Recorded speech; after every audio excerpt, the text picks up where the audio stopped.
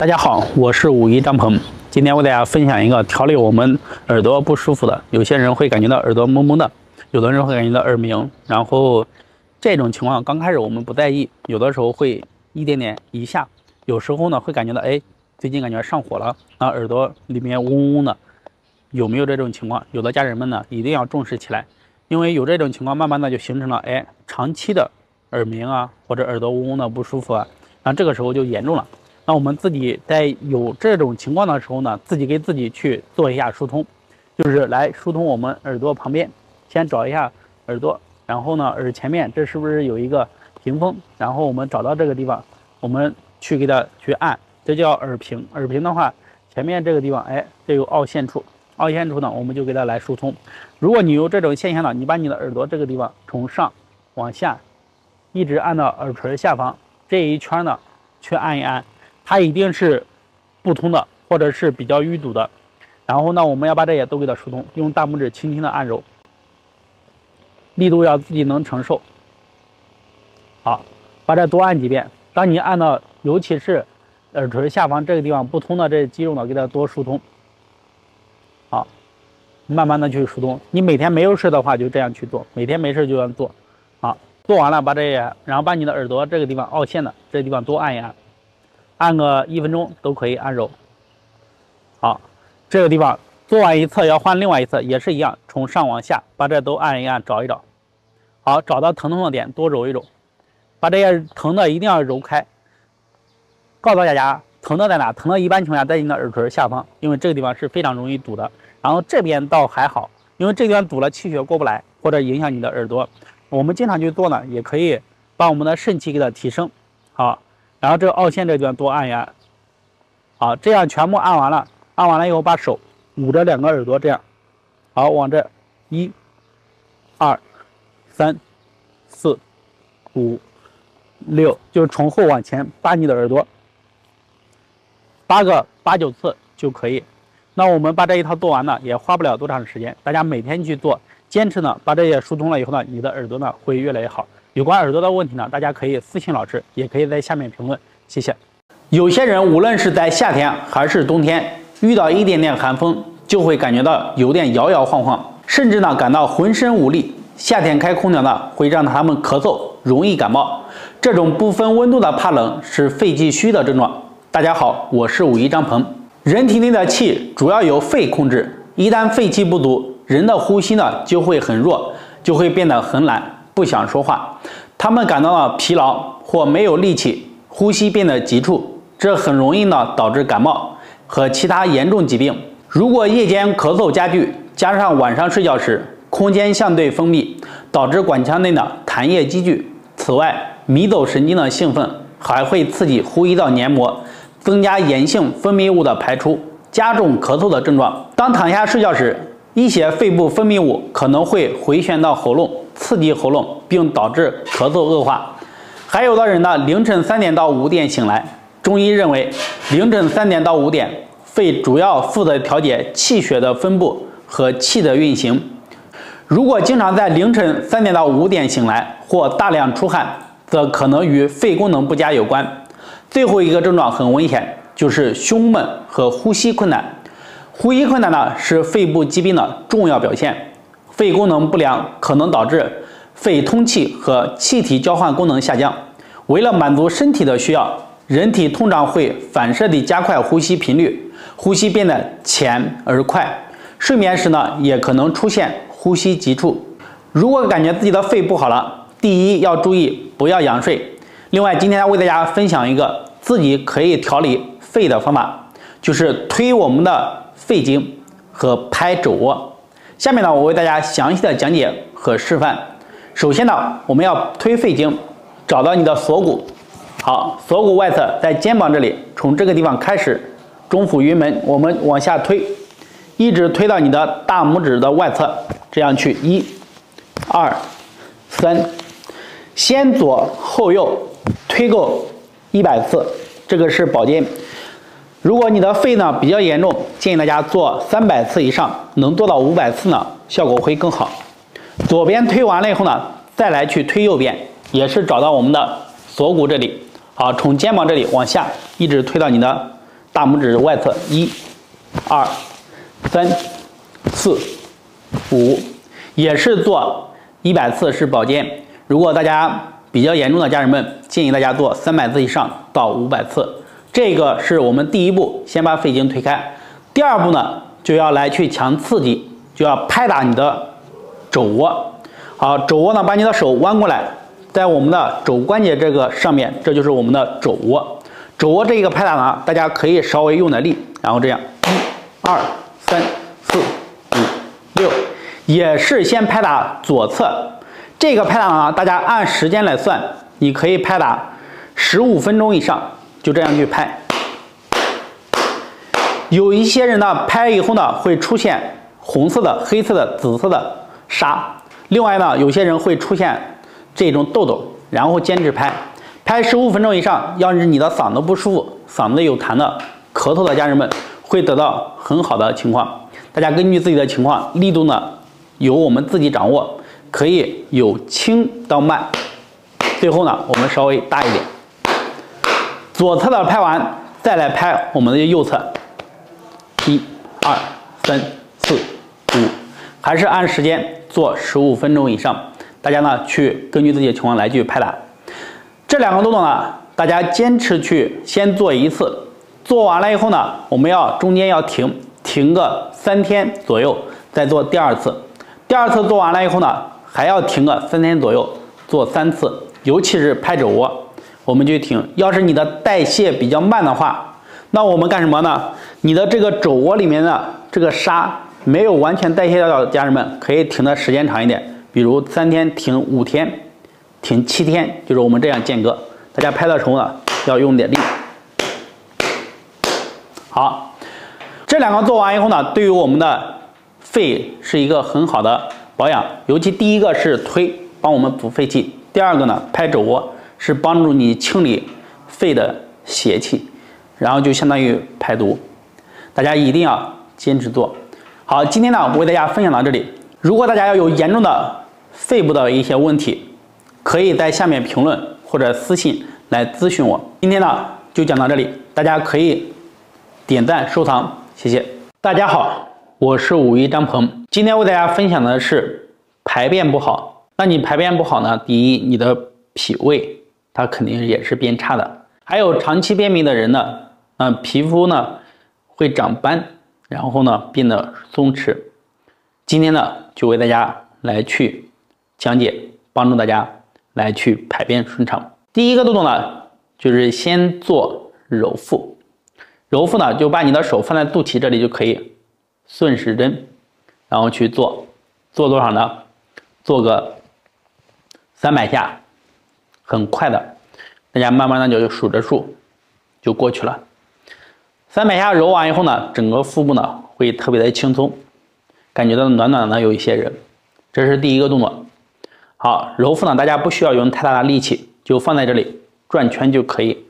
转完了以后呢，第2个动作，把你的肚脐往2边，好，画一点，然后手呢握拳以后呢，大拇指贴着肚脐2边。放在这里来敲，1、2、3、4、5、6，敲100下。好，把这个地方敲100下呢，是可以促进我们的肠道蠕动，促进排便的。然后力度适中，不用太大的力，轻轻的敲100下。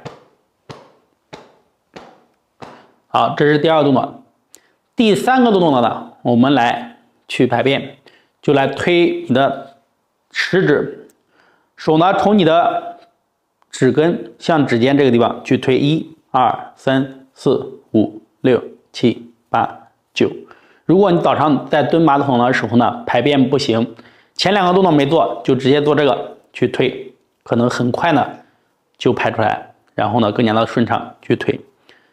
好，平时呢我们做完这2个，在做这个的时候呢，做300次，做完300换另外右手也是一样，做300次。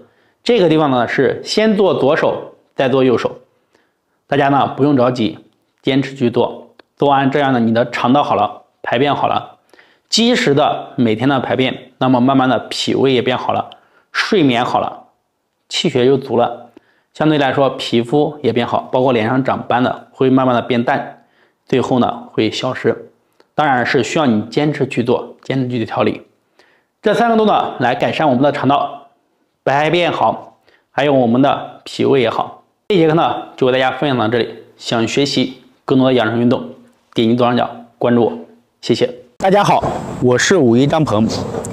肚子大、胖、减肥困难，都与你身体的寒、湿、痰以及浊这些东西有关系。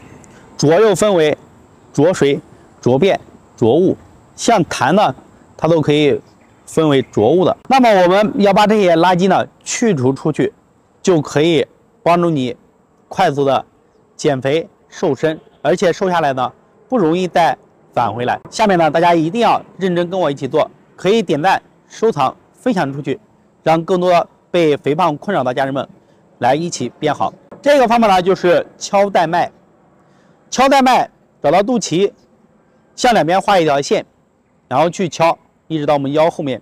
我们敲带脉呢，它可以促进你的肚子的里面的脏腑的功能，可以促进肠道的蠕动，增加排便，排这些浊物。同时敲带脉呢，带脉通了，我们身体的很多的经络也会通畅，经络通了，气血循环好，减肥自然而然就成了。那么我先来给大家详细的讲解一下敲带脉。把你的2个手打开，手呢握空心拳，不要握太紧，握空心拳。好，空心拳握完了以后呢，找到带脉，肚脐向两边画一条线。好，敲，从肚脐两边开始，这样空心拳，1、2、3、4。第4下呢，我们在腰的后面，大家看一下啊，前面这样，1、2、3。第3下在你两边的，两边这有个带脉穴。好，这个手给你捏捏，然后去敲。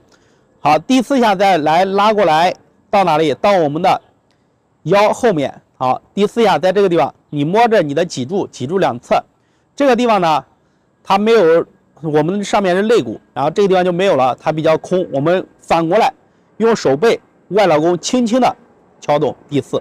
好，这样从前面开始啊。好，1、2、3，两边。好，这样轻敲一下，再开始。好，下面呢我稍微侧一点身，让大家看清楚。好，重新敲1、2、3，是不是敲过来，然后走，再来1、2、3，走。好，这样的话大家就看清楚了。那我敲着转一圈，大家先学会怎么敲，我再给大家讲注意事项。好，走到这开始，1、2、3、4，对吧？然后1、2、3、4，1、2、3、4，就这样去敲。当然，你敲的时候站着不动，一定要记好，第4下用手背轻轻的敲，要比你敲肚子的力度最少要轻1半，甚至到2/3的力度要轻这么多。大家一定要把这个记清楚。好，下面呢，我们敲带脉要敲多少？你每天起来敲够5到10分钟，或者你数数敲200下，然后呢到300下都可以，敲500下更好。有一些是长期排便不好，早上起来蹲马桶蹲好久排不了，那一定要起来就开始敲带脉，把带脉的给它敲通。敲通完了以后呢，那你的排便也会非常好。我们敲带脉还有很多的好处，不光是减肥，像一些女生，你不光在爱美，那有一些女生的妇科的问题，那我们通过敲带脉能得到很好的改善。这样呢，大家去通过实践来去得到你想要的，然后再给老师来进行反馈。好，敲带脉的这个就给大家详细的讲到这里，大家可以认真的看，然后自己去每天的练习。想学习更多的养生运动，点击左上角关注我，下期见，谢谢。大家好，我是武医张鹏，今天来给大家讲的是疏通小腿。小腿呢是非常的重要，很多人也咨询老师，我也带着大家经常的去练习。我还是不停的强调大家，睡觉之前呢，一定要自己给自己做一做小腿的推拿也好，按摩也好，拍一拍也好，疏通它。因为你整个人呢站了一天，是不是小腿到晚上呢就会紧张堵着？还有一些人经常的小腿出问题了，会有一些弯弯曲曲的静脉曲张。那有的小腿捏一捏都是硬的，一捏都疼。小腿这个地方不通的，相对来说你的心脏也会不好，有胸闷气短不舒服的，对吧？那我们都要疏通。另外一个小腿这个地方，我们身体的70%的血液都往下沉，它是要辅助的回流。你回流不好了，那你会有很多问题。我先教大家简单的，就是说我们有方法，先去受益，先开始去做，先通小腿，让自己受益了再说。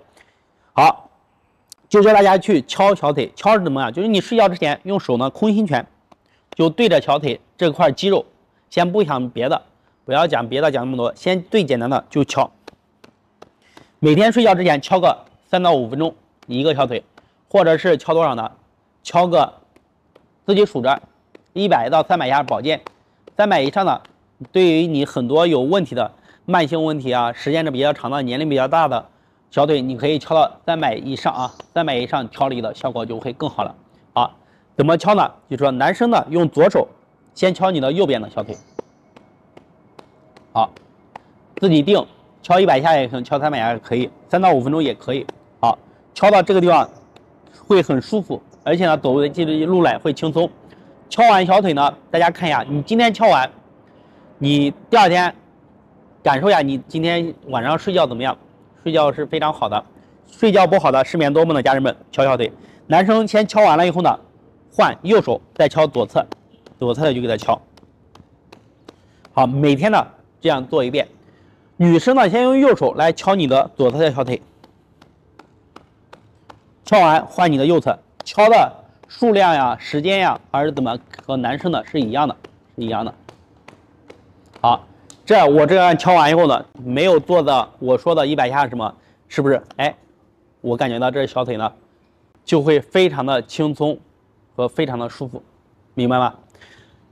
就是说这一个方法这么简单，它帮助你疏通小腿，小腿呢又这么的重要，能解决你很多问题，腿上的6条经络，很多的反射区，然后血液回流，心脏的问题，对不对？